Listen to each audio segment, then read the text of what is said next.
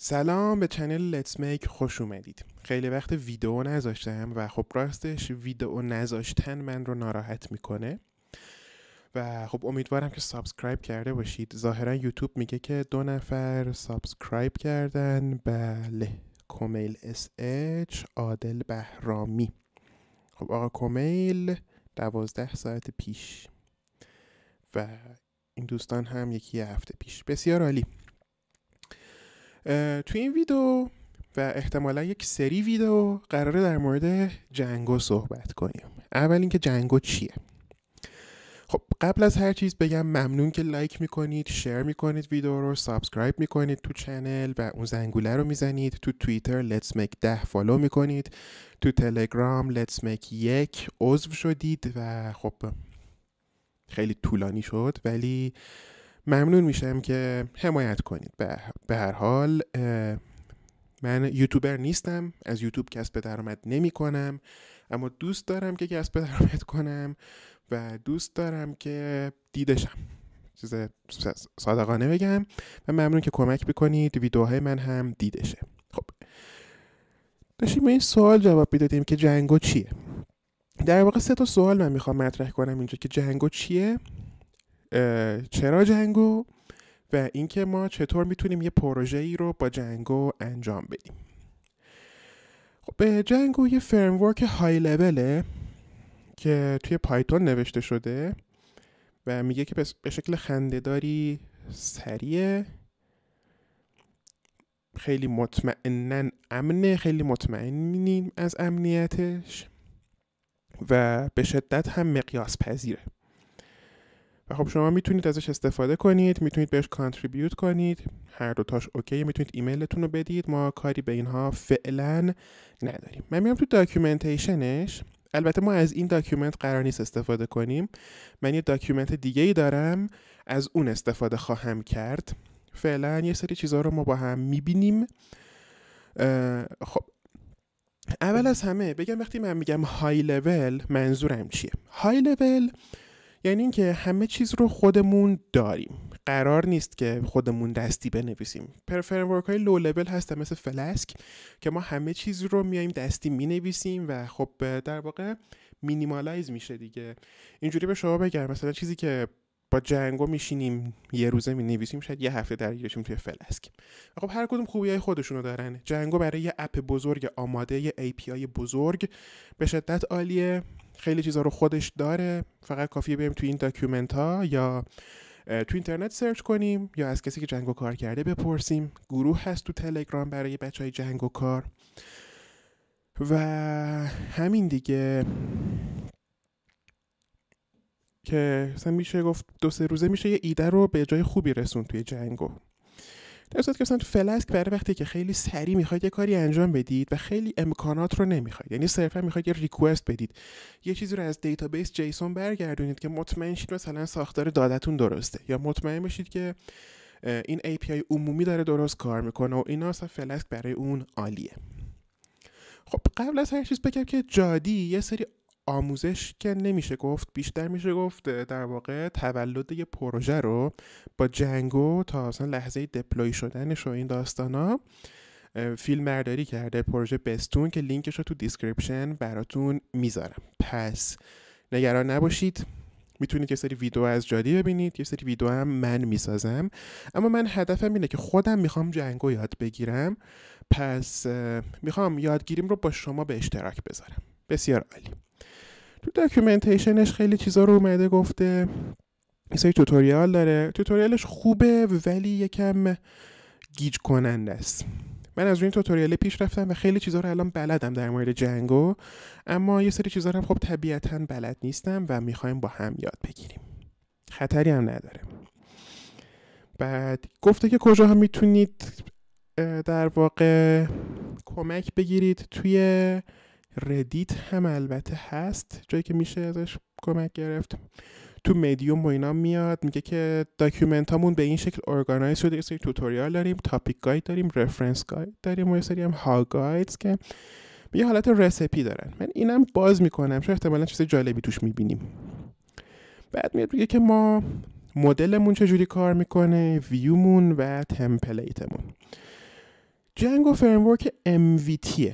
یعنی چی؟ ما یه مدل داریم، یه ویو داریم و یه تمپلیت یا حالا کنترلر، دقیق ترش رو بخوایم بگیم، که اینها رو من الان قراره به شما توضیح بدم. کجا بودیم؟ بریم تو پلیگراوند. من یه پروژه میسازم اینجا به اسم Learn Django. هیچی توش نیست. خب بریم که یه سری دیسکریپشن بنویسیم. اول از همه من میخوام شما رو با MVC Architecture آشنا کنم. MVC ما توش یه مدل داریم. مدل چی میگه به ما؟ مدل میگه که در واقع ما دیتا رو چطوری میتونیم توی دیتابیس ذخیره کنیم. در واقع چیزی که شما روی مدل قرار میدین همون چیزی که میره تو دیتابیس تیبل میشه و تبدیل میشه حالا به یه دیتابیس درست و حسابی. بعد یه ویو داریم. ویو چی میگه؟ ویو میگه که بیا همون دیتا رو به صورت human readable یا قابل خوندن توسط انسان تبدیل کن و نشون بده. یعنی همین سایت جنگو رو میبینید، ما الان داریم یه ویو میبینیم. اگر اون استارتاپ مدیریت دخل و خرجی که با ریلز پیاده کردم رو هم نگاه کنید، خیلی با MVC کار کردیم. اونجا میتونید در واقع در مورد این قضیه خیلی چیزا یاد بگیرید، چون ریلز هم یه فریمورک MVCه. حالا ریلز توی روبی کار میکنه، جنگو تو پایتون، اما هیچ مشکلی نداره، هیچ خطری نداره. جفتش در واقع میشه گفت که یه سری تعاریف خیلی مشترک دارن، سینتکس زبان‌ها یکیه و تقریبا و میتونیم خیلی چیزها رو حتی بریم از کامیونیتی ریلز بپرسیم. و بعدش میرسیم به کنترلر. کنترلر چیز خیلی ساده ایه. کنترلر در واقع میاد یه ارتباط بین مدل ها و چی کار کردم؟ ویو های ما میسازه. این از این.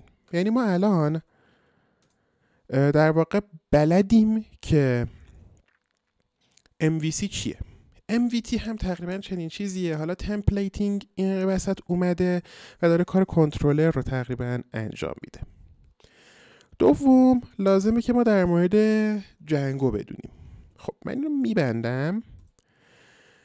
میخوام به شما این آدم رو معرفی کنم. جنگو راینهارت در واقع که البته به اسم جین راینهارت شناخته می شده. این آقا گیتاریست سبک جاز بوده و توی آتش سوزی دستش هم میتونید ببینید که 3 تا از انگشتاش فلج میشه، فقط 2 تا انگشتش روی دست چپ میتونسته کار کنه و شروع کرده به در واقع نوازندگی گیتار و سبک جیپسی جاز رو پایه‌گذاری کرده. مثل جاز، جیپسی جاز، بیباپ و رومانی میوزیک که حالا موسیقی کولی های اروپاست. البته فکر کنم بگیم کولی ها بهتره، چون کولی ها ظاهرا فقط تو اروپا نیستن، توی خود ایران هم رفت و آمد میکنند و حالا کاری نداریم. به هر حال موسیقی کولی، جاز، جیپسی جاز، بیباپ و موسیقی کولی میزده. گیتار پلیر بوده، گیتاریست بوده. البته طبق ویکی‌پدیا ویولون و بانجو هم می نواخته. البته راستش من توی ضبط هایی که خودش داره نوازندگی میکنه نشنیدم صدای این 2 تا ساز رو. یعنی در واقع اینکه استایل خود این آدم باشه میشنویم صداش رو. به خصوص کار معروفی داره به اسم ماینر سوینگ، اگر گوش بدید اونجا خیلی بیوگرافیش هم نوشته، میتونید در موردش سرچ کنید. اسم این آدم باعث شده که این فریمورک اسم بگیره. ببین هاتوها رو ببینیم. خب میگه که authentication using remote user, custom model fields, custom lookups. ببینید چقدر خوبه اینا. ما از همه اینها قراره استفاده کنیم. البته نه تو این دوره. حالا من مثلا ممکنه بیام چند وقت دیگه بگم خب من میخوام بیام از یه یوزر ریموت استفاده کنم و اینجا الان یه هاتوی خیلی خوبی برای من گذاشته. حالا ما کاری نداریم، تو ویدئوی بعدی احتمالاً اون حالا کورس که نمیشه گفت، چیزی که قراره بریم سراغش رو به شما نشون میدم. خب بریم دوباره اینجا، بریم جنگو. گفتیم که به خاطر جنگو راینهارت اسم شده جنگو. بعدم که گفتیم MVT آرکیتکچره که یه حالا میشه گفت شکلی از در واقع MVCه،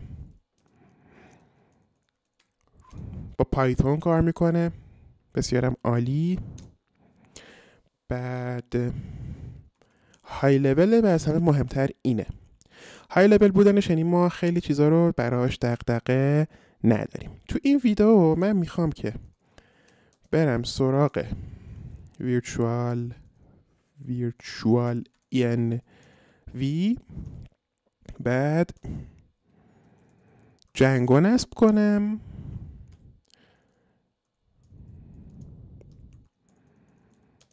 و یه پروژه جنگویی بسازم. برای امروز بسته، ببینیم چقدر داریم و میریم سراغ این که مثلا کار کنیم. خب یه description داد تکست داریم. میگم بیا ویرچوال ENV P پایتون 38 آخرین نسخه به اسم V برای من بساز. توی فولدری به اسم V برام یه ویرچوال ENV میسازم. قبل از اینکه ویرچوال ENV ساخته شه من فقط عارض شم خدمت شما دوستان عزیزم که کدهایی که اینجا میزنم رو گیت نمیزنم، چون توتوریال داریم میبینیم و دیدن توتوریال ها واقعا بیشتر کمک میکنه تا بخوام این کد رو بذارم. شما همینا رو بخونید، همونطوری که من در واقع میام سناریو می نویسم و کاستوم میکنم و قضیه رو، شما هم همون کار رو بکنید. خب ویرچوال رو ساخت، چه سریع. سورس V بین اکتیویت. الان اومدیم توی V و میگم پیپ اینستال جنگو. تمام. الان جنگو رو برای من دانلود میکنه از اون حالا سروری که روش قرار گرفته، اما من ظاهراً چون جنگو رو نصب داشتم قبلا با این نسخه پایتون، گفت مشکلی نیست، من از اون چیزی که قبلا داشتی برات استفاده میکنم. ببینیم با پیپ فریز. خب یه سری جنگو در واقع متعلقاتش رو نصب کرد. خب یه چیزی داره جنگو به اسم جنگو ادمین. من میزنم استارت پروژکت و میزنم لرن جنگو. یه فولدر دیگه به اسم لرن جنگو توی همین لرن جنگو برای من میسازه.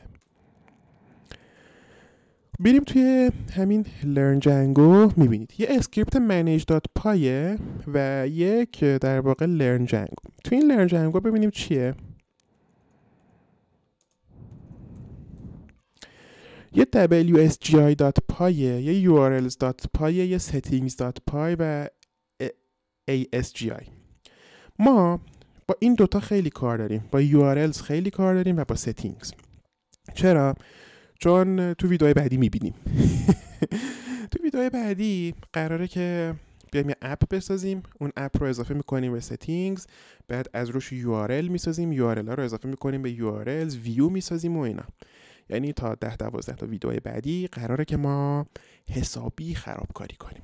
اشکال هم نداره، ما متدی داریم به اسم learning by destroying و درست میایم خرابکاری میکنیم تا یاد بگیریم.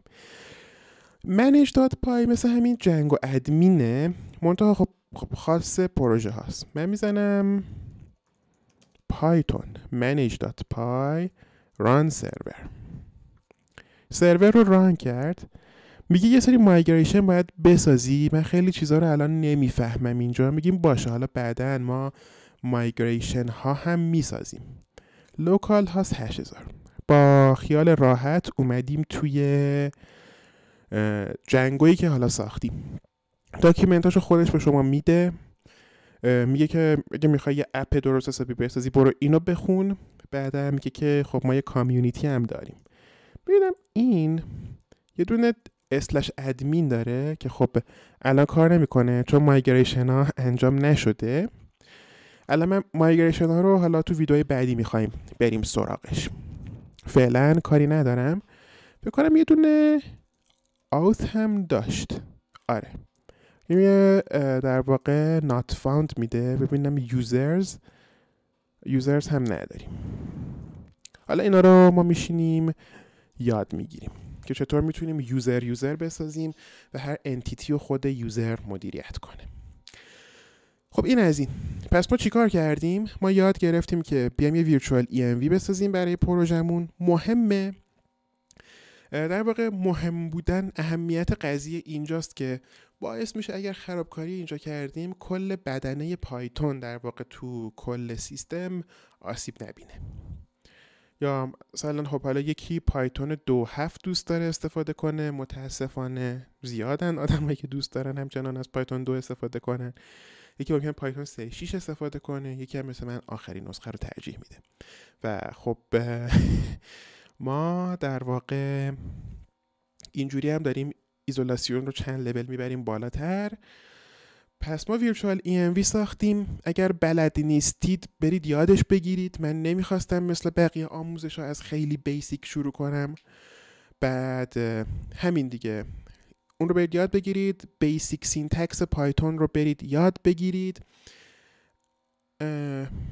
بستون جدید رو هم حالا یا کارت میذارم یا لینک میذارم تو دیسکریپشن، برید ببینید. پروژه خودم هم بود. اینا رو ببینید که برای ویدئوی بعدی حسابی آماده باشید. فعلا من از شما خداحافظی میکنم. تو ویدئوی بعدی با هم قراره که کارهای بزرگی بکنیم. فعلا تا ویدئوی بعدی لایک، شیر، سابسکرایب، فالو رو تلگرام و توییتر فراموش نشه. میبینمتون. شاد و خندون باشید.